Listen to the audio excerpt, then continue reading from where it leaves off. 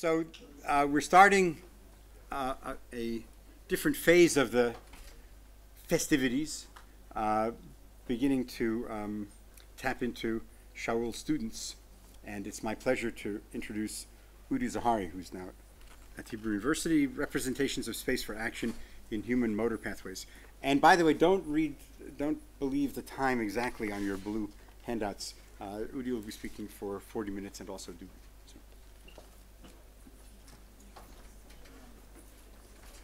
So I heard I'm supposed to speak for 40 minutes like a minute ago. So hopefully I'll finish in 30 minutes and then we'll have time for questions. But don't count on it. Okay.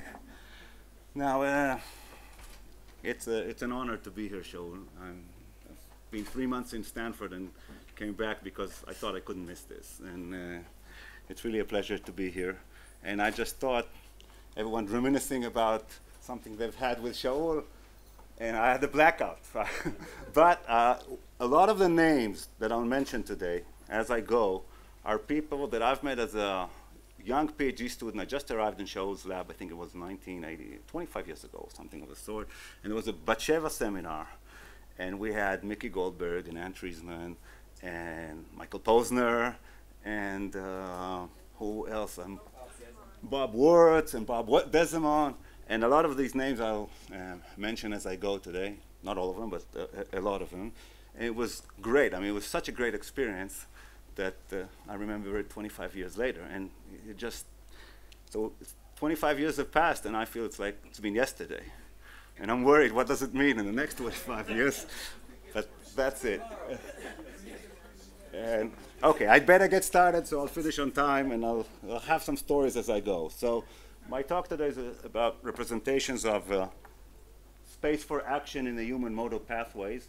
And I usually mention the names initially because I always forget when it's time to mention them in the end. So the work has been done really by, there's two pieces of work I'm going to talk about.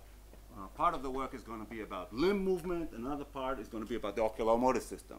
In the oculomotor system, the work has been done by a student of mine, Yoni Pertsov, who was jointly supervised by myself and my first PhD student, Gali Avidan, who's now in Ben Gurion University. So that's a pleasure in itself. And the other two students, Lior Shmuelov and Michal Eisenberg, were students who did the work on the limb movement, together with Elon Vaadia from the Hadassah Medical School. And basically, how do I, a visual person, end up talking about the modal pathways? Well, part of it is due to Elon Vaadia, and part of it is also due, I think, to the zeitgeist and how things evolve in the ICNC at the time. Because Tali, I've heard Tali quite a few times, and this idea of interaction between perception and action somehow feeds into the system, whether you want it or not. So you end up doing work on the topic, even if you didn't mean to in the beginning. So let me tell you the story from the start. And basically, I want to start with the classical view. So this is basically a picture that I took off.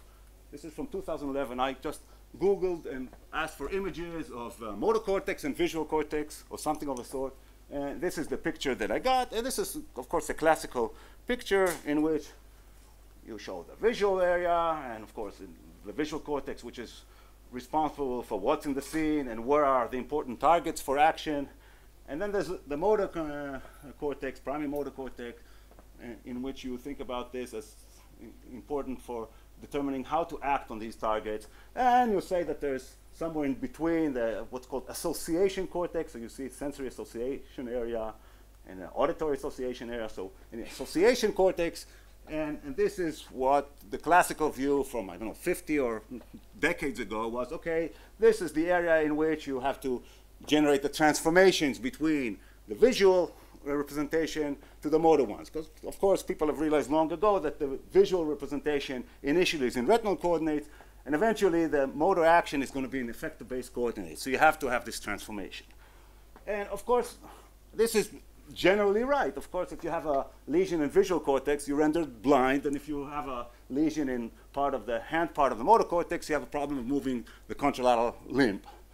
But I would claim that it's missing a general feature, because it's sort of suggesting that there's sort of a pathway going from the visual cortex, up to the motor cortex, and that's it, and action's done.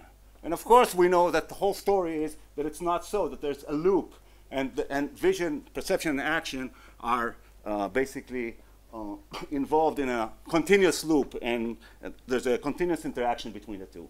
And as you'll hear from Tali, I think this evening, this is a figure from Joaquin Fuster, who I think also was in this, if I remember correctly, also was in this Batsheva seminar, who mentions this sort of scheme where there's continuous interaction between the motor areas and the visual areas. And of course, the problem is that when you think about the communities, this is, you know, I plotted this in red and blue, and not for, I had a reason for this, because, or Fuster did, and I thought, well, this actually fits in. I was thinking about the last elections in the States. You know, I've just been in the States for 3 months, and there's no talk between the rednecks, maybe, the reds, and the blues, right? And of course, this also is something that we can see in the neuroscience. There's a motor neuroscience community and a visual neuroscience community. Now, there's some people who are involved in the two, maybe Mickey Goldberg, Bob Wurtz. There are a few names who are actually interested, especially in the oculomotor system, because you can't avoid this. But generally speaking, they have a different jargon. The two communities have a different jargon. And I think that it generates a problem that you underestimate the contribution of visual elements in motor brain areas. And this is where I want to come and present some stuff from our lab. And the main point I want to make in my talk is that motor areas in the human brain contain information both on action aspects, as you would think, but also about the visual context. Where are the targets in space? So actually, going after Mickey Goldberg, maybe it's redundant, because, I mean, he's shown this so beautifully in LIP. I'll try to show that you see some features like this also in primary motor cortex. Now, primary motor cortex may be used because you think about this as a gateway of the motor commands going downstream to spinal cord and actually activating the motor neurons, or at least 1% of them do. And anyway, so I want to start with the classics. And the classics, of course, I think is work by Georgopoulos from the early 80s. And this also reminds me of something. I have 10 more minutes. I have time to speak about all this reminiscence of mine. When we started, before ICNC days, you heard here that there was a period where we sort of had joint meetings of the physicists together. Dani Amit and Chaim and Elon Vaadia was there, and Moshe Abeles, and also Shaul Hochstein, and I was a young PhD student, so I joined it. And one of the papers we discussed was the work of Georgopoulos, and I'll get to this in a minute. But okay, so Georgopoulos had this task, which actually Elon Vaadia is using till now, or some versions of this has used till very recently, in which you basically train a monkey. Here's the monkey's hand. What he has to do is movements in a planar direction, in 8 different directions along the plane. And here are the trajectories. And at the same time, Georgopoulos and his colleagues have recorded from primary motor cortex, M1. And basically, I think you've all seen this, so I'm going through this very quickly. You find that neurons in M1 are tuned to the direction of motion. So here's the direction tuning of this specific neuron. So it prefers motion up, left and forward. Okay, so this would be its preferred direction, I don't know, 140 degrees or something of the sort. And of course, I'm mentioning Georgopoulos' work because when we met together, what we talked about was this. And this was not just looking at the single cell, but looking at a population vector. So it was one of the first, I think it's a seminal work, because it was one of the first papers to indicate that you shouldn't look just at the tuning of single neurons, but you should look at sort of the combined activity of all of them together. And the idea here was that each neuron is basically voting to its preferred direction. If you take the population code, you get a reasonably accurate vector of the actual movement of the monkey. And okay, so I think to summarize this, monkeys in M1 show sensitivity to the direction of motion, so it's beyond just force, and which was thought to be the major contributor to the activity in neurons in M1. but also the population vector can accurately predict limb action. Now, okay, this is all nice, but here's something that people have, I think, in general, left behind. And that is the fact that when the monkey is actually making these movements, he has to make movements to a visual target. So this being primary motor cortex, people have, I think, basically assumed implicitly that, okay, activity in this area must reflect the motor components. So it's either direction, the magnitude, the speed of the motion, but they're all motor aspects, and the visual aspects are irrelevant, okay? But, of course, the monkey is doing a task in which there are visual targets, and he's seeing also the trajectory of the cursor, so the visual aspect could be relevant. And so this is where we started, and we wanted to study the nature of representation of limb motion in human M1 using functional MRI. So this is work that was started by Lior Shmuelov and continued by Michal Eisenberg. And the idea here is to use the joystick, which is MRI compatible, and have a task in which subjects first hold the joystick upright, then one of the targets comes up and it's different in color than the other, and this signals the target. And then after there's a go signal in which the the central circle here changes its color to white, this indicates to the subject that they can move the joystick, they can make the joystick movement. And they make the joystick movement, and then another trial starts, and another, and so on and so forth. And so that's what you see here. And basically, when we look at the trajectories, the trajectories are fine, so we can record the trajectories as well inside the scanner. And now we're interested in what happens in the motor cortex. So we're focusing here on primary motor cortex.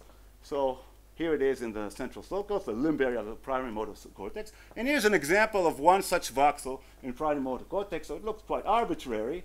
But if you're using the right model to extract basically a deconvolution measure to extract the contribution to each, or if you want, the hemodynamic response to each direction of motion, you suddenly find that, of course, it's a delayed response. It peaks at around 6 seconds.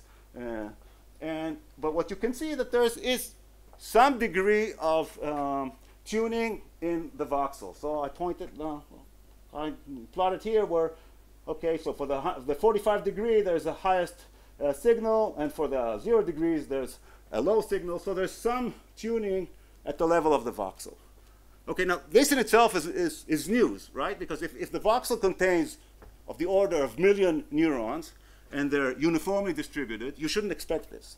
And the only way to, or one plausible way to understand this is that within a voxel you have columns, and there's just, instead of a million neurons, you can think about this as a few tens of columns. And once you have a few tens of columns, you could have, just by luck, that within this voxels there's more columns to the 45 degrees than the others, and therefore you get this voxel tuning.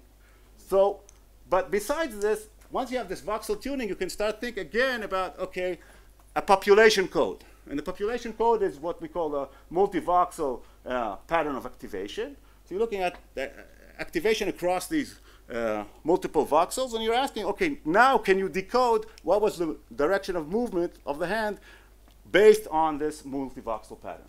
So here we are. What we do is we have many repetitions of the same movement, and this is the pattern that you get for a movement 90 degrees, and you divide the pattern to odd trials and even trials, so it's half and half. And what you look now is at the correlation between the pattern of activation for the odd trials and the even trials for the same movement. So you see that this correlation is of the order of 0.27. It's not great, okay, because the signal in the MRI is rather noisy. But if you were to keep the subject, instead of an hour in the scanner, you do this for 10 hours, of course, the correlation would go up because it's just, you would average out the scanner noise to some extent. Okay, now if you do this for 180 degrees, you get another number. And this is just an example. So, and now you can do, of course, the correlation between the odd trials for 90 degree movement and the even trials for 180 degrees movement.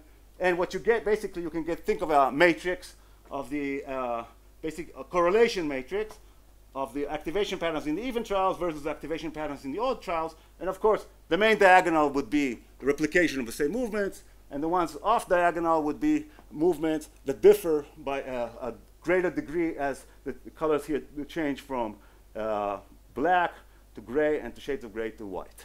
Okay, and here are the numbers, basically, and when you average across all of these, across subjects, you get the following sort of tuning curve. So it's a correlation, okay? So it's the correlation coefficient, the degree of similarity between the patterns when the movement is the same. And so the angular difference between the two, or the angular distance would be 0, and as the angular distance increases, the movements are differing. So the greater the difference, the less there is a correlation, and it actually drops to a negative value. Okay, so that's nice. You get some mapping of the movements in terms of their similarity. Okay, but I want to get back to the question I've asked, and that is to separate the effect of visual and motor factors in M1.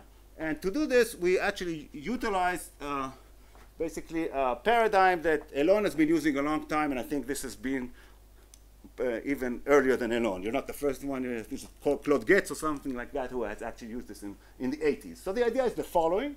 Basically, you start with what I've described. You have a first block, what's called a standard task, where you do what I just described a minute ago. And then what you have is a second block, but between the first and second block, you introduce a short learning. And the learning is such that now you're moving the hand forward. The cursor doesn't go forward, but the cursor goes in a different direction. So if you're moving your hand to the right, the cursor goes right and up. Okay, so you're introducing a 45 degree difference between the actual cursor movement and the actual limb movement, the hand movement. Okay, and okay, great. But what's it good for? Well, it's good for because now you can separate the motor aspects and the visual aspects. And the idea is the following: you can take the pattern of activation that you got during the standard run, and now you have the subjects have learned. It takes about 5 to 10 minutes for them to learn this, and now you run the rotation run after they've learned this. So we're not looking at learning effects; we're looking at post-learning effects. Okay, and now you can align the two movements in terms of the motor component, or you can align the two movements in terms of the visual component. And remember, the visual and the motor component are not the same. Okay, so you create different alignments. And there's also two controls you have to do. I'm not going to get into it, but if we get to the questions, I can explain what they are. And now you look at, okay, the pattern of activation that you get for the standard movement, that's at 90 degrees. And for the rotation trial, so the standard, okay, the movement and the visual aspects are aligned. And in rotation trials, okay, now it's the motor aspects that are aligned and the visual aspects are not aligned. And you get a given correlation for the two. You do this for the visual, when you get a different number. This is just an example. And now you do this for the two controls, and you get negative correlation values. And you can do this across directions and across subjects. And basically, this is the main result that we have here. What you can see is that when the two components are aligned along the motor axis, if it's only the motor aspects which are relevant, you'd expect this to be high. The correlation between these should be high. But you find that if you align the two along the visual axis, you get also a significant positive correlation. It's not quite as high as the motor one, but it's highly significant compared to its control.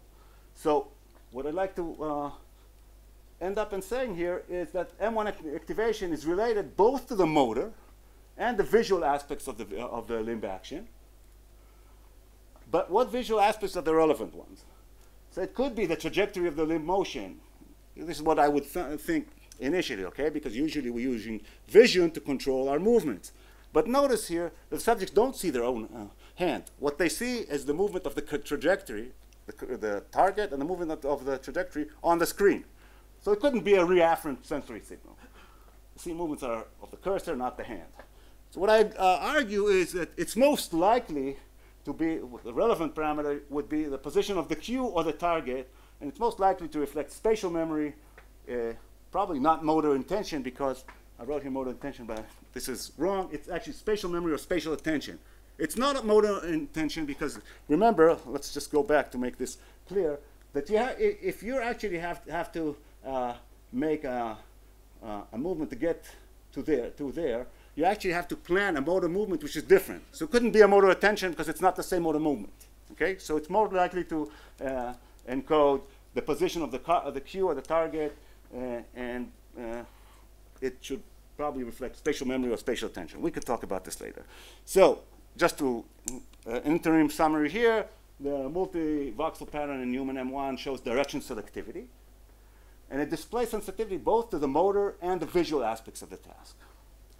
Now, another experiment that was done, and I'll just briefly mention this, is that this selectivity is only observed when perception is coupled with action.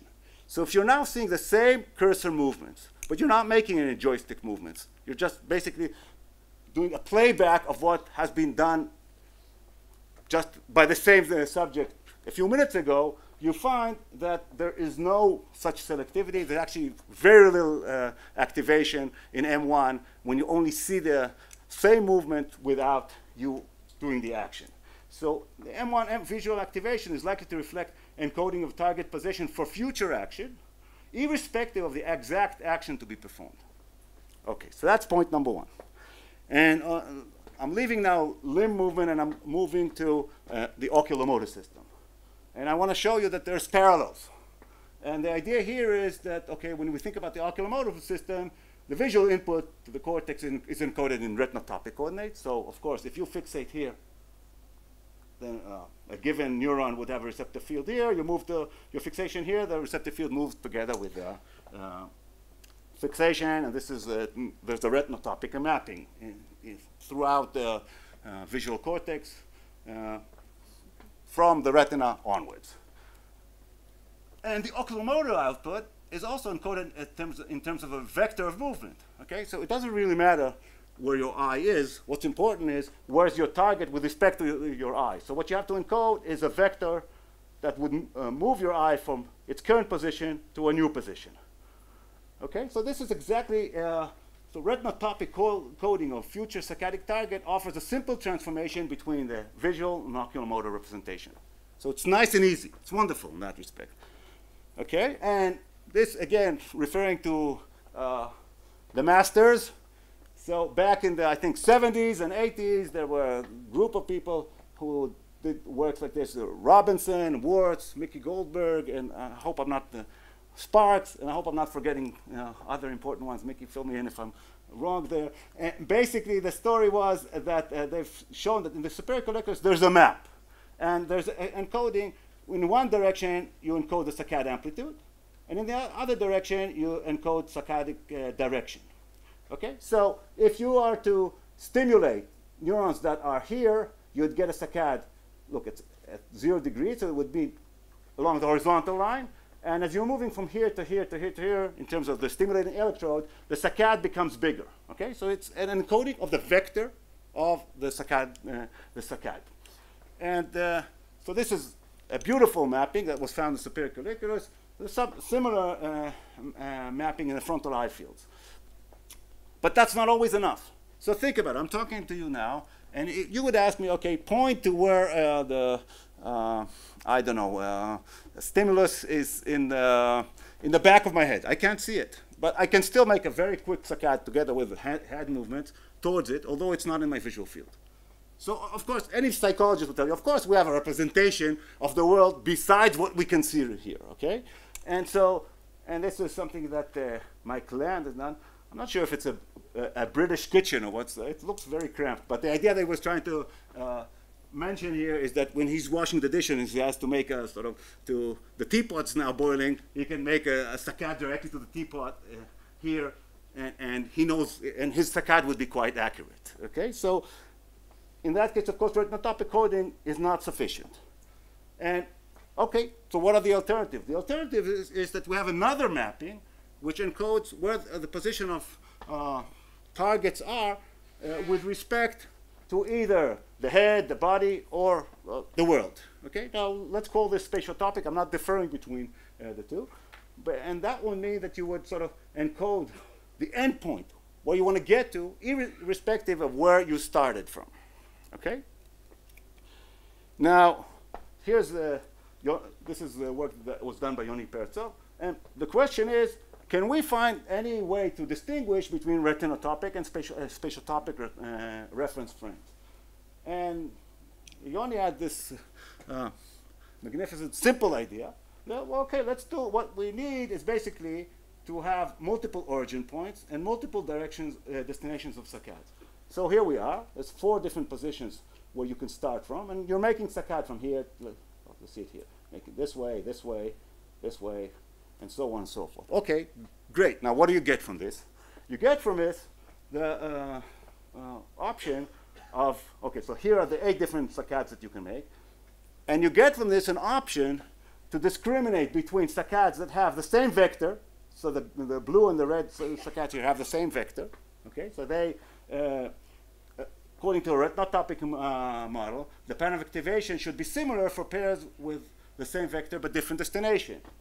According to a spatial topic model, you should see that patterns of activation should be similar for pairs with the same destination but a different vector. Okay, so we designed a task along these lines, and the idea was, okay, this is called a long event-related paradigm. So you have a fixation, and then you have a queue, which is a ready queue, and then you have some queue to tell you, okay, what's the next saccade to plan? But you're not allowed to do this. You just plan the saccade, and you wait for the original fixation point to vanish, and this is the go signal for you to make the saccade. And then, and there's a delay of between 7.5 and 13.5 seconds, and then you acquire the target here, and then there's a long intertrial interval for the hemodynamic response to go back to its original level. And when you do this, you can find that there's numbers of regions of interest which are active for such in such a task, not surprising, the frontal eye fields, and 3 sites in the intraparietal sulcus, which we call, for simplicity, the anterior one, the middle one, and the posterior one. And what you can see here is the time course. So you see that there's a signal, and depending if it's a short interval, medium interval, long interval, the motor response is delayed. Okay? And what we're focusing here is not on the motor response or the visual response, but on the delay response here. And asking, okay, what is the pattern of activity during this delay period? And the idea is that we don't want to look at the motor component. We want to look at the time when you actually have to remember where the saccade is, and possibly also plan, of course, plan the saccade for the target. And now what we do is look at various areas. So we're starting here at the frontal eye field. And in the frontal eye field, we're looking at different comparisons. So the first comparison we do is between saccades that have the same vector and same destination. So they're identical saccades, but we divide them into the odd and even trials. And when you do this, so this is sort of the benchmark. When you do this, you get a correlation between the patterns of activity, which is of the order, it's not very high, it's of 0.13 or something like that. But it's significantly different than 0, of course. And now the important comparison. So the first comparison is when you share the same vector, but it's a different destination. So the red and the blue arrow. And in that case, you get somewhat smaller correlation, but it's of the same order. Now, if you look at cases where it's a different vector, but to the same destination, or a different vector and different destination, you get no correlation whatsoever. It's basically 0. So you can think of this as sort of a step. These 2 are high, and these 2 are low. And if you do an analysis of variance, you would find that what's important is the vector in the frontal eye fields, and the destination is not a very important factor here. So you see there's basically a 2x2 sort of parsing of what's important here. Is it vector, these 2, or destination, these 2? Okay, and they could be either same vector or same destination, or different vector and different destination. Okay, so that's the case in the frontal eye field. So in the frontal eye field, similar to what we've expected, you find that what's important is actually the saccade vector. But if you look at a different region, and to cut it short, I'm just presenting the one area where you find a different result. So if you focus on the middle intraparietal sulcus, what you find is basically you see this graded effect here. So the highest correlation is for the same vector and same destination, but the same vector and different destination is somewhat lower. and the different vector and same destination is higher than when they're completely different. So this grading suggests that if you do the analysis of variance, that it's not only the vector that's important, but also the destination that's important. So what's the story here? You get a representation not only of a retinotopic representation, but also a spatiotopic representation. Okay, so the endpoint is also relevant. And again, what's represented in this spatiotopic coordinate frame? So remember, this is at the delay period. It could be saccade preparation, but we think it's probably not so, because you have to prepare a completely different saccade if it's the same endpoint if you're coming from the right or from the left. Okay? It's more likely to be spatial memory or spatial attention. And okay, so finally we thought, okay, can we think of some psychophysical study or behavioral study or phenomena that would be relevant for this? So here's where Michael Posner, again a name that was at this original Batsheva seminar, comes in. So Michael Posner, I think that was at around the 80s where he actually designed this task, had this classical spatial attention task where you have a fixation, you have a cue, and then there's a target either appears at the position of this cue or in the other side, so it's either valid or invalid. You all know this. And what you find is, depending on the delay, okay, the time for the go signal, if it's short, you get a facilitation of the cue facilitation. But if it's long, there's an inhibition of return. Okay, so it takes you longer, actually, to get to the position where the cue was if it's beyond something like a few hundred milliseconds, or 400 or 500 milliseconds. And the interpretation was that this inhibition of return, or what's called IOR, could be a map of inhibitory tags for previously attended locations. You've been there, in simple words, you've been there or you've attended already to this cue. Okay, I've known this, I don't want to see, let's inhibit this, okay? And people have thought about this as a foraging facilitator. And what we thought that if it's, I've been there and I don't want to get back there, it doesn't really matter where your eye is. So the way we thought of designing an experiment is, okay, now let's do the following. Let's have a fixation, present the cue, but then have the subjects make a saccade to a new position. Okay, so you present the cue, and then you make an intermediate saccade, and finally you make the final saccade. And what we're looking at is the final saccade, and we're interested, how does the cue affect the final saccade? And okay, so there are four positions of where the final saccade would end. So remember, first you make a saccade to the left, and then you make either a saccade to the green point, to the red point, to the white point, or to the blue point. Okay? And if you make a saccade to the green point, this corresponds to the original vector, right? Okay, because the cue was here, and your fixation at the point when the cue was presented was here. So that's the vector downward and to the right. Okay, but if what's important was where the cue was in screen position, then you'd think that what's important, okay, you'd get a stronger inhibition of return for this movement from here to here, okay, because now the final target is at the place where the cue was in terms of screen position. And when you actually do this, the analysis, so you can compute the saccadic reaction time as a function of the position, the final saccadic response, you find that there's an inhibition of return, and it's bigger for a target presented in spatiotopic coordinates than in retinotopic coordinates. And surprisingly, this you can see this effect, and it's strongest when the time, the delay from the end of the intervening saccade is short. So we have the added feature here that we can plan when does the last target appear. Okay, so you've made a saccade, and then you've acquired this fixation, and now at different delay periods, we can present the final target for the second saccadic response. And you see that if this appears merely 10 milliseconds after you acquired the second fixation, you get the strongest inhibition of return. Okay, so maybe you've lost me here. 5 minutes? Okay, great. Maybe you've lost me here, but the point I'm trying to say is basically that you get an effect here which is in spatiotopic coordinates. It's screen coordinates.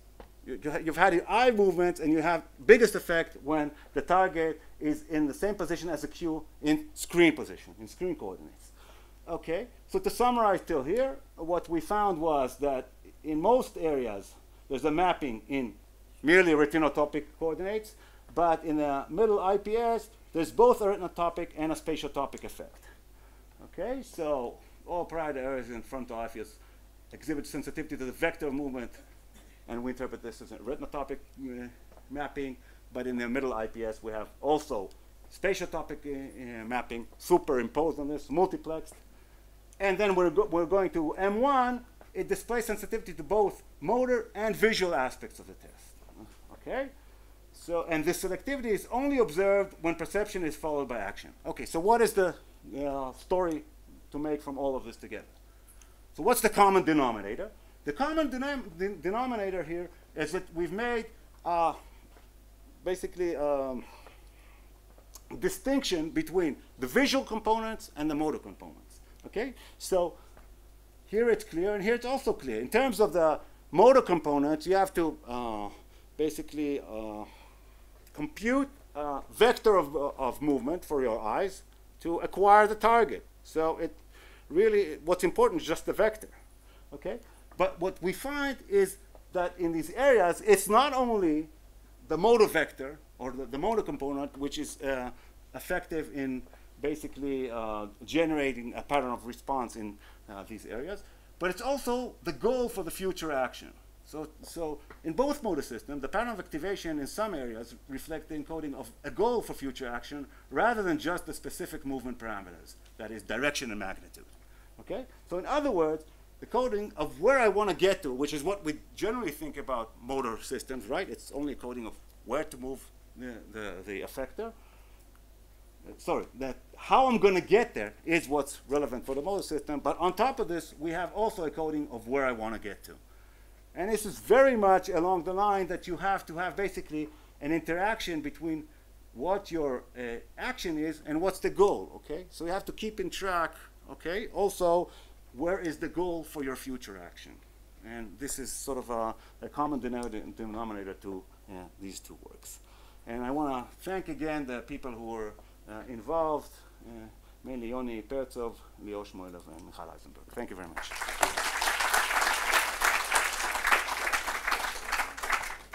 There's time for questions. Mickey. Nice talk, Udi. I have two questions. The first is, in your diamond saccade test, you have an fMRI signal that's different when the monkey ends at a different position. Now, is that a spatiotopic map, or could that be an eye position signal that comes later? Okay, okay. Do you want an answer now, or you want to go? Okay, so it's as if it was planned, because I think one thing to, well, let me just see that it was planned, yeah. So I think it's not necessarily, one should not interpret the results as if what we see in the voxels is that all the neurons in these voxels are what we call real position neurons. And I think you know this work by Duhamel, in which the neurons are sensitive to a position on the screen irrespective of where the fixation here. So fixation in this case is up here, but the fixation here is down and to the right. And you see that generally the receptive field is the same. But remember, you're looking at the pattern of activity in a given voxel across 1 million neurons. Okay? So what you... the problem is, of course, that this is very sparse. You find maybe 2 to 3% of the neurons which have this sort of coding. So we think that the better way to think about this is that what we see is that the voxel represents neurons which have gain fields, okay? But they're organized in a specific way.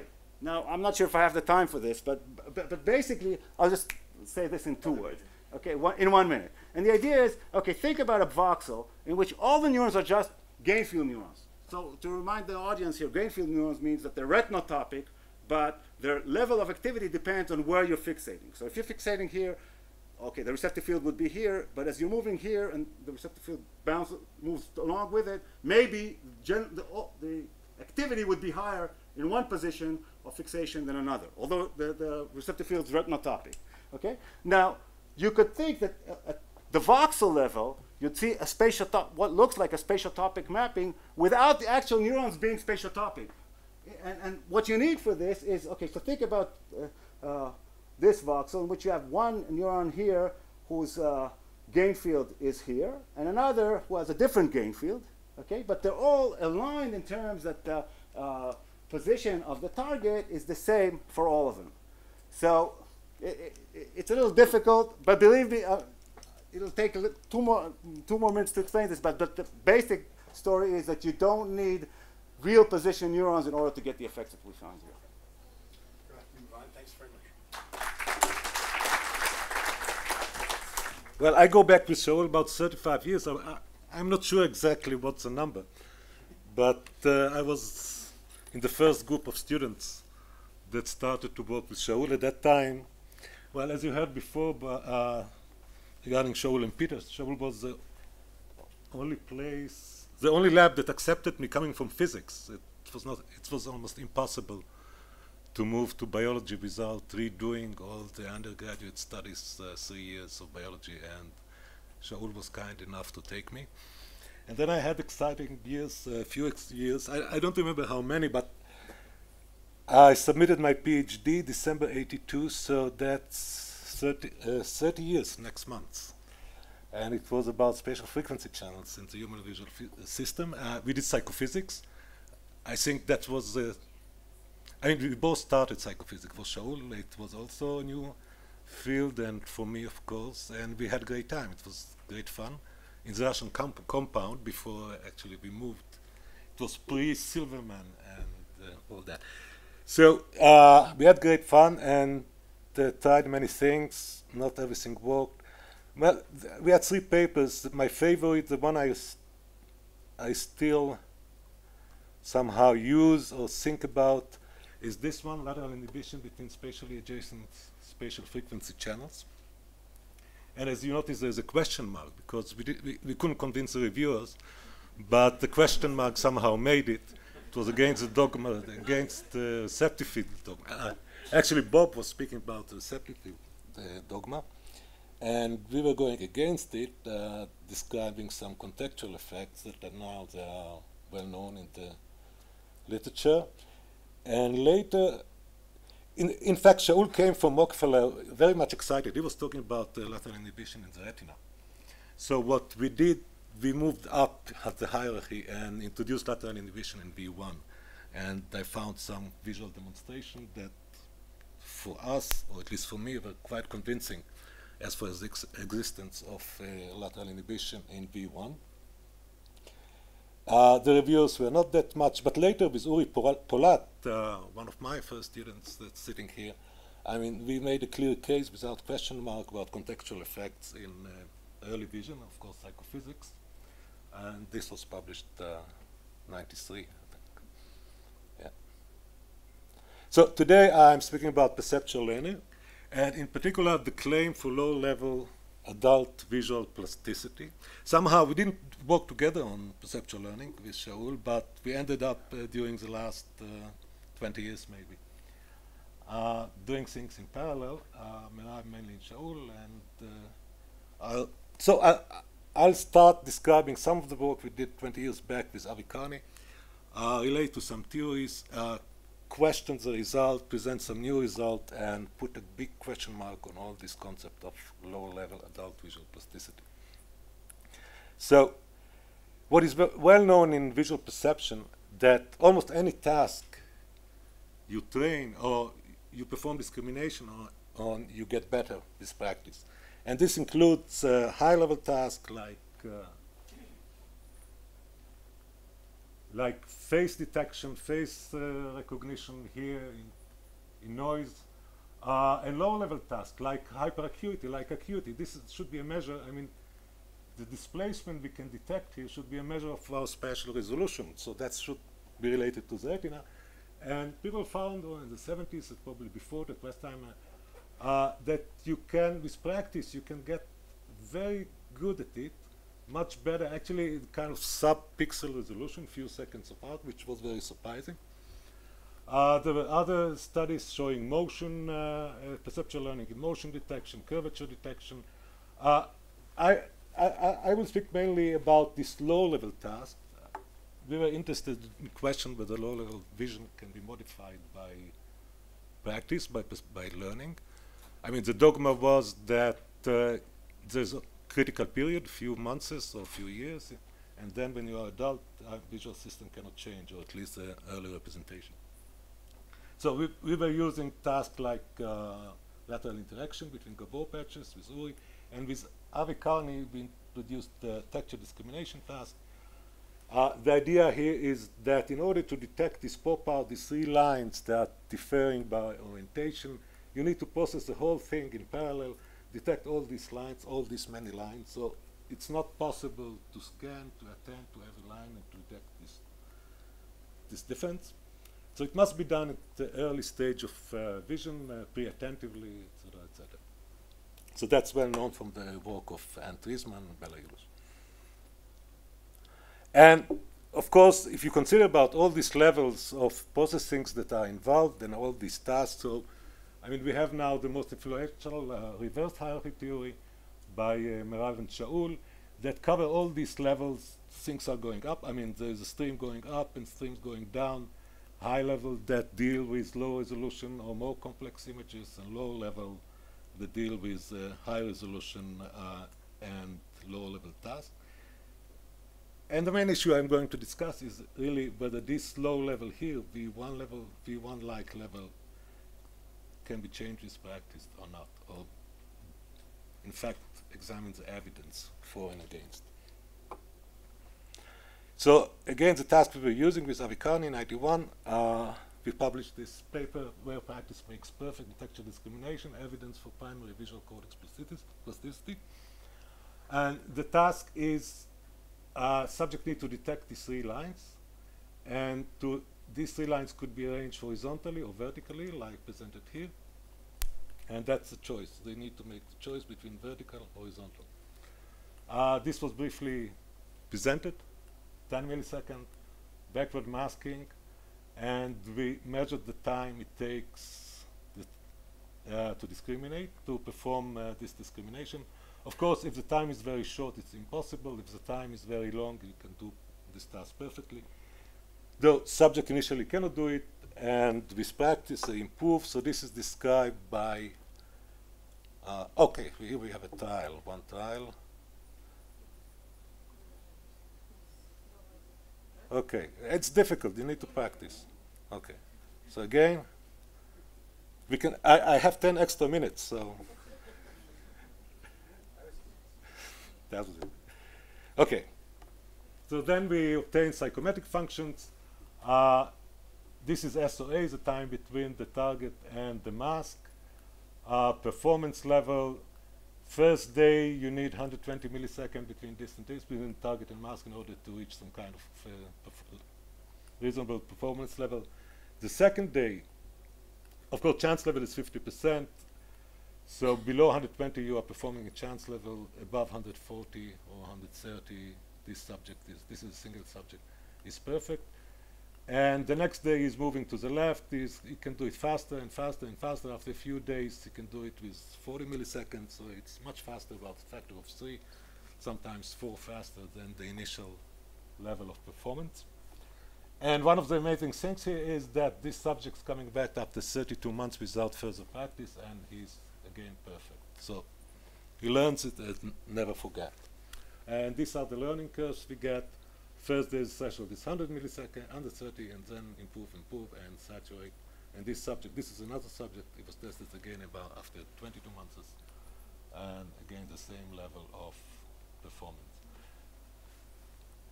Okay, and another surprising effect here is the locality.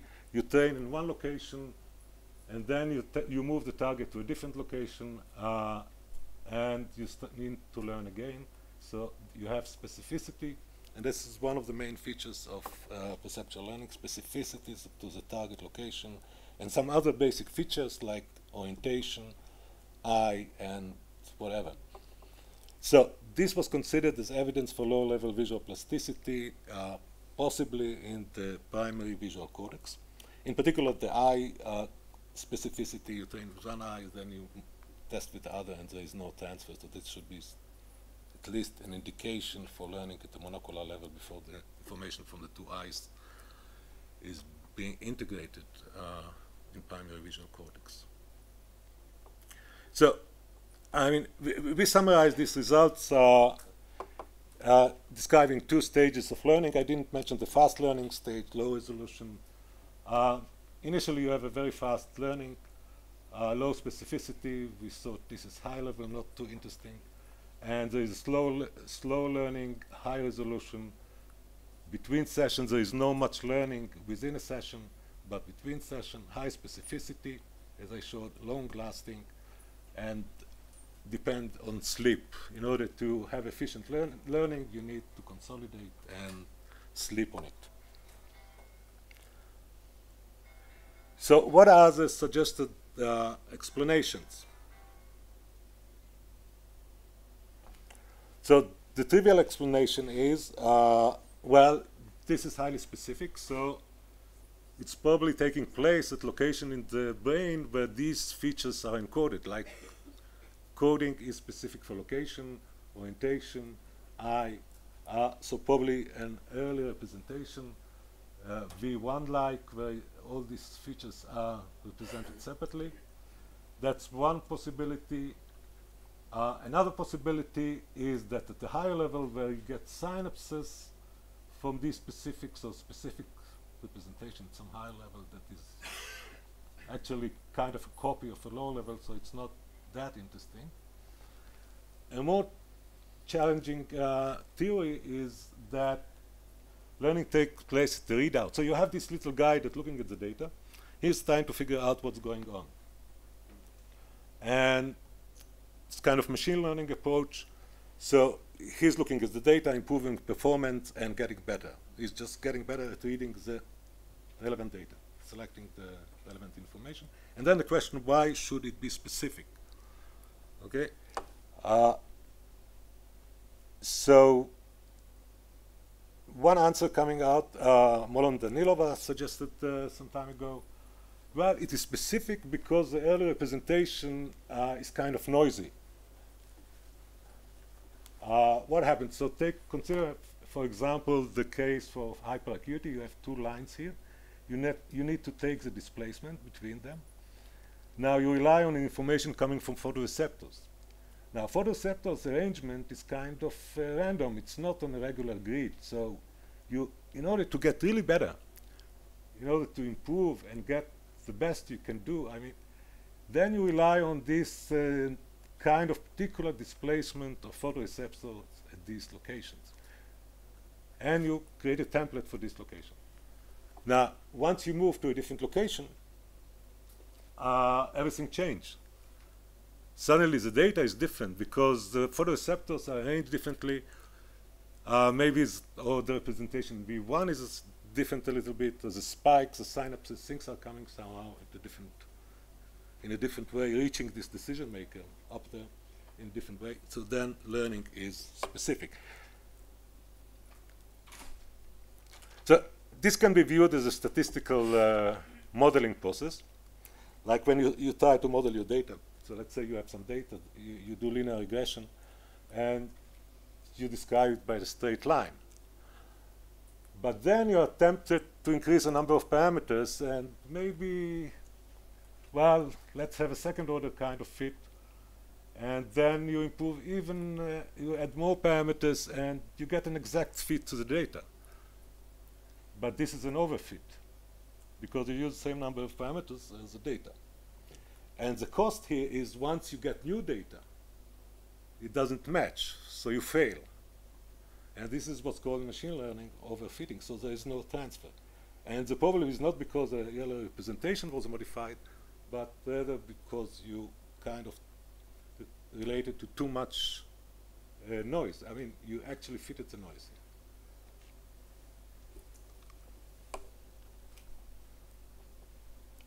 So, in fact, this can be somehow fitted into the reverse hierarchy theory. So this is the same figure of, from Iram 96, but now we say, okay, at the higher level you have coarse fitting, low dimensionality, and then you go down, you improve actually by overfitting. So you don't need to modify really the low-level representation. You don't need to have the site of learning here.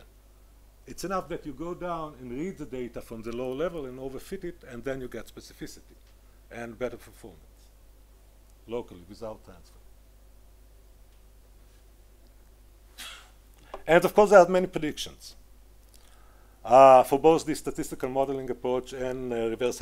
Actually, very similar predictions like specificity increase with training. You start with kind of a low-dimensional fit, and with training you increase dimensionality and you get more specific. Fine and more difficult discrimination lead to more specificity because you go down, you fit with more data, you increase dimensionality, then you overfit, and you become specific. And there are many other effects that can be somehow thought of in this context, like pretest or dependence of noise and mixture of stimuli. And mixture of stimuli should reduce overfitting because now you have larger samples, you somehow can cancel out the noise. But I'm not going to go over through all this. So we are back to the original question, improved sensory representation or without? And is there low-level plasticity? So before I answer this question, I want to introduce some other effects that related to learning, more specifically to textual learning. And that's another fact discovered by, or at least reported by Mednick, Nakayama, and Stiggold. They studied the texture task, texture learning in the context of sleep, and reported that in fact, if you have kind of overtraining, you get worse. So what they did here, they had 4 sessions in a day, and they found that you start, let's say, at 8 a.m., then you test again at noon, and so you do not improve. This is actually means this is increased threshold, so you get worse. Okay, so there is some kind of adaptation effect or texture adaptation, what we call now, that with increasing number of trials, with increasing training, without sleep or without consolidation, you get worse. And of course, you can cancel it by sleep. So, I mean, that was the point that they were making, that if you take a nap, depending on the length of the nap, you actually stop this adaptation process and you may get even better or just stay at the same level, depending on the type of sleep you had. We did similar experiments, repeated the result, and basically you get the performance within a session. The more trials you give subject, actually the performance goes down. So this is counterintuitive because at the end they improve, but during the session after 100 trials, actually the performance going down. So this is like, we call it texture adaptation. This is the result. I'm not going to present all the result, but summarize it. And this is a result of dense stimulation. It's probably local in the sense of specificity to stimulus feature, but interestingly, it transfers between the eyes. So you adapt with one eye, and then you test with the other eye, and the adaptation effect transfers. So this means that this is cortical. This is definitely not retinal. And this is very similar to sensory adaptation effect, like contrast adaptation, that we know for many experiments in vision, which I'll relate to it in a minute. But before that, I want to mention also that these adaptation effects actually interact with learning and go against learning. So if you have too much adaptation, this is the amount of learning measured with different lengths of session, different session lengths. So this is a long session. We tested morning, evening, and then again the next morning to test whether there's a difference between some sleep effect or day and night. So if you have 800 trials, then there is no significant learning. So you cannot improve. If you have too many trials in a session, actually you do not get better. If you reduce the number of trials, you improve during the night, but not during the day. So you improve overnight, which means you depend on sleep. And if you have small number of trials, you improve during the day and during night. So it seems that the role of sleep, at least in some cases, is to reduce this adaptation effect or counteract this adaptation effect, which is consistent with different theories of normalization, during synaptic normalization during sleep.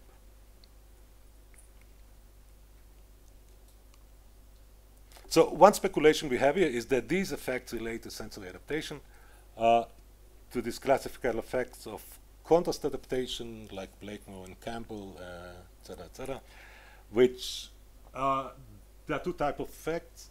One is if you adapt to these gratings, this direction, you get a selective increase in threshold or reduced sensitivity to disorientation in this spatial frequency, or this width of stripes. Another is the tilt after effect, which you can experience since we have time. So basically, you need to move your eyes along this bar, so you adapt to these two gratings. We can do it for a minute or so.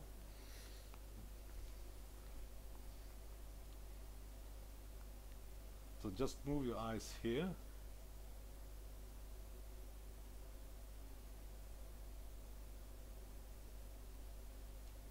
And then you look here, and then this grating should look tilted. Yes? No? It works. Should. In the other direction.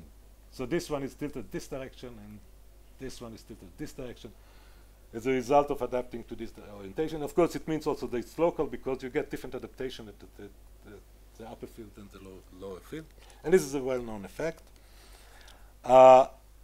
And we believe that this is somehow related to what we see in textual learning, somehow this adaptation due to overexposure, which is task independent, causes this reduced performance in the texture discrimination task and acts against learning. Now, interestingly, there was a report by Greenlee and Magnussen, 1988, that you can reduce adaptation effect by adapting concurrently to two orientation, differing by 45 degrees. So now, instead of watching this one all the time, you just scan all this. This should reduce adaptation effect. Somehow, magically, it's not clear why, but probably due to some lateral inhibition between the orientations, somehow you get reduced adaptation to this. What they did, 4 second vertical, 4 second diagonal, 4 second vertical, 4 second diagonal, and got much less adaptation, which didn't work with vertical, horizontal, vertical, horizontal. So this is a selective effect. Probably has to do with interaction between adjacent orientations like 45 degrees, and this is the result. This is the maximum adaptation effect. Now, if you mix the vertical is 45, you get much less. These are log units, so adaptation effect is very strong. It's about half log unit here, about factor of 3. These effects are enormous. And if you mix the vertical with diagonal, you get much less. But if you mix the vertical with horizontal, then you get some intermediate level of adaptation. So this is a nice fact. And we thought maybe we can use it to remove adaptation effect during practice. So this is what we did with Hila Harris. She's sitting here. It was published last month in Current Biology, and it's a very nice paper. So we just did the same texture experiment, not exactly the same, very similar, adding some dummy trials to remove adaptation. So now these are the texture display again. You have this is a target, this diagonal target, and it can be vertical or horizontal. So we had the same type of training, but added in between trials some dummy trials, no target, but the orientation, it's a uniform texture. The orientation of this texture is 45 degrees from the target. So now you have a target, 45 degrees from the target. And the prediction is that if you have really the same type of process that operate during sensory adaptation with a cancellation of 45 degrees, then this adaptation effect that you see in learning should disappear, and then we should be able to see what happens to learning without adaptation. And of course, there are two. I mean, we could use horizontal and vertical texture. Both of them are 45 degrees from the target. And we used also the orthogonal ones. Let's see it again. And these are the results. So what we see here, learning curves for the stimuli I just described. The empty symbols are for the standard training with adaptation. And you see, I mean, we have 3 points per day, 4 days. So you see that subjects start here somewhere and then get worse, and then saturate. Next day they start here, they improve, and they get worse. Okay, and we have 2 curves like that. The difference is just the time between trials. And then they converge to some kind of high sensitivity region, low thresholds. And once you move the target to a different location, performance get back to the original performance level. So this means specificity. But the other condition, without adaptation, so they learn much faster. As you can see, these filled symbols, they improve much faster. There's a smooth improvement, get the same level of performance, and then when you move them to a new location, then you see clear transfer. And there are a few other conditions. Well, I'm not going to describe all of them, but basically it is, this is what we see here. That's the first measurement, the last measurement, and the transfer. So this means that this is standard case, specific. Here we had more time between trials, just one of the controls. It's again specific. Here we had minus 45, you get transfer, learning, transfer, plus 45, learning, transfer. And this is where the dummy trials, the interleave trials, were 90 degrees away from the target. And we get specificity, as predicted by the Greenlee and Magnussen experiment. So this looked like a magic. And there are more conditions, and if we put all this data together, summarize all the adapting and non-adapting condition, then again, the empty symbols are the adapting condition, and you clearly see the adaptation effect within session 1, 2, 3, day 1, 1, 2, 3, day 2, and then you saturate. And without adaptation, there is smooth learning curve. Without adaptation, there is clear transfer. With adaptation, there is specificity. And interestingly, they end up at the same level of performance. So it's possibly end up with the same type of template or the same type of machinery that is being built during learning. So I mean, it's difficult to argue that these are 2 different processes at the end. And also they start from the same level of performance. So to conclude, perceptual learning can be very specific to visual features represented in low-level visual areas.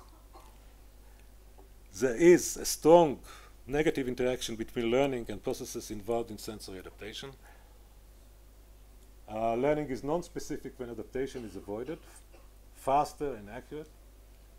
Sleep may help to generalize by counteracting adaptation. So what is so explanation? I mean, this requires some kind of theory or some type of framework which we need to develop, but it requires major change in the view of perceptual learning. And so what the story we tell now goes like that. During textual learning, local lower-level networks are being modified by adaptive processes operating on a time scale of a few seconds. So this is standard adaptation that's taking place in the visual cortex. There's psychophysical evidence and, of course, the electrophysiology and the fMRI.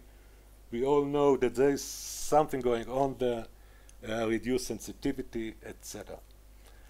Now, there is a readout mechanism which classifies a neuronal activity according to the possible stimuli. So this is a small guy up the hierarchy that looks at the low-level representation and tries to figure out what's going on there. And spatial generalization depends on the degree to which the neuronal code learned at one location is space invariant. Okay, so if the representation everywhere in V1 is the same type of orientation cells or whatever, they are arranged the same ways, they produce the same spike things, then you get transfer. But if you get some variability, then you get specificity. So then the solution is, in the absence of sensory adaptation, the code is space invariant. But adaptation induces local network properties which prevent generalization. So what happens during adaptation probably are kind of lateral interactions, like the first paper I mentioned with Shaul, lateral inhibition between spatial frequency, between the receptive field comes in, and these introduce some noise in the representation of, or variability in the representation of the V1 units. Without it, without adaptation or without these inhibitory processes, the code is space invariant. And by that, in fact, we move the learning up to the top of the hierarchy to this readout mechanism. Thank you.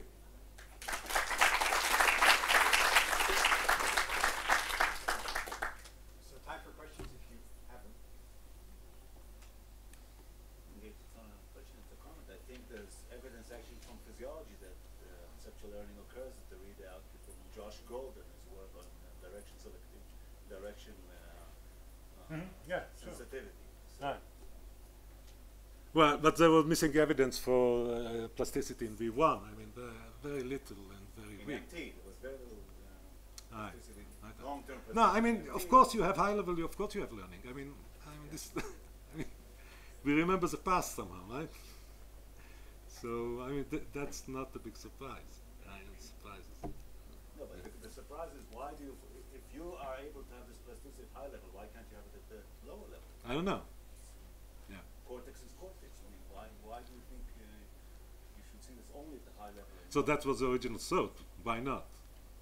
I mean, the dogma was that no. Well, you don't want to change the early representation too often, right? You don't want to make commitment unless the environment really changes, right? But there should be some kind of basic representation which you can trust.